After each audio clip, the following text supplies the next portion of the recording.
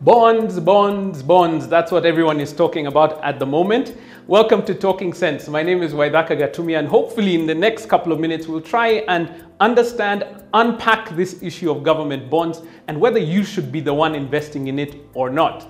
Welcome to Talking Sense. At Centonomy, we offer classes designed to help you build wealth and live abundantly.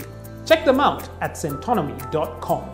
All right. So everyone's talking bonds. There's a huge infrastructure bond that has been released. Why are we interested in this?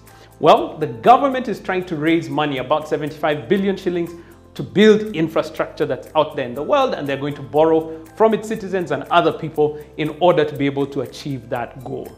So why are people so interested in this? Because one of the benefits of an infrastructure bond is that it is tax-free. But I feel like I'm getting ahead of myself. Let's talk about what a bond actually is.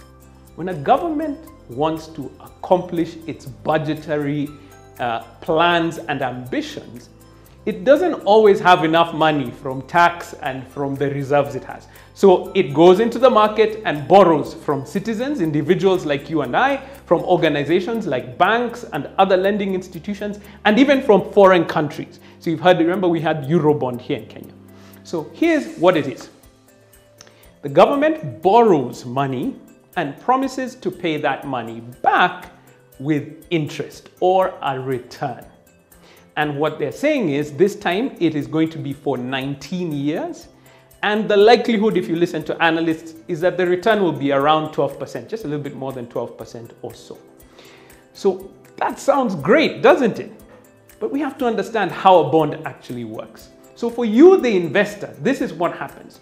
You will put in, let's put a round figure, 100,000 shillings, and the government will promise to pay you 12%, in this case, 12,000 shillings every year. Now watch this.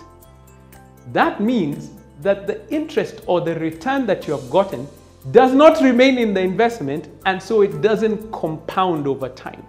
It simply gives you income or cash every year. That's why bonds are also called fixed income securities, because it's a fixed income over a period of time. Now that's a great thing if that matches your goal. Now here at Centonomy, we always train this way. We talk about investments specifically and say, write it down. If you've never written this down, write it down so you never forget. The best investment is the one that matches your goal. So make sure, if you're thinking about investing in this bond, that it matches your goal. Let's talk about some of those goals. If you're looking at growth over 19 years, 19 years is a long period of time, right? That's almost 2 decades. If you're looking for growth, you want your money to be earning money and earning money, getting that compounded return, then this might not be the investment for you. Why? Because as I said, it's not compounding. So you get the return as cash every year. But let's say you're an investor and you're thinking, you know what, I have a lump sum amount. I'm not sure what I want to do with it right now. I've not yet decided. I want to park it away somewhere, almost like a saving, so that I can decide what I'm going to do with it and come back later. And hopefully I can get a bit of a return over that period of time. Great place, don't you think? Can I give you an even better example? Let's say you're a retiree and you've just received a lump sum payout from your provident fund or your pension, and you've received this lump sum. And you're thinking, how can I use this money to get a cash flow because now I'm not employed? Then bonds are a great place to consider. Why? Because guess what? Unlike real estate, like if you had rentals, you have to go chase tenants to pay you. If they're not there, you don't get a cash flow. With the government, it's relatively safe.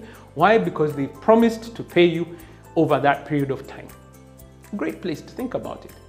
So do you see that the bond, just because you hear 12%, doesn't make it right for you? So when you're investing, you need to think, what is my goal? And make sure you link that goal to the investment. And that's what we do in the Centonomy 101 program. We help you clarify your life goals and give you exposure to investments, including bonds, where we have a 3-hour session with investment experts to help you understand bonds and where it'll fall in your investment plan so that you can achieve your goals. Sign up today for the Centonomy 101 program. It changed my life, it'll change yours. See you in class. As always, subscribe and turn on the notifications so that you won't miss another video. Join us for one of our life-transforming classes. Register at centonomy.com.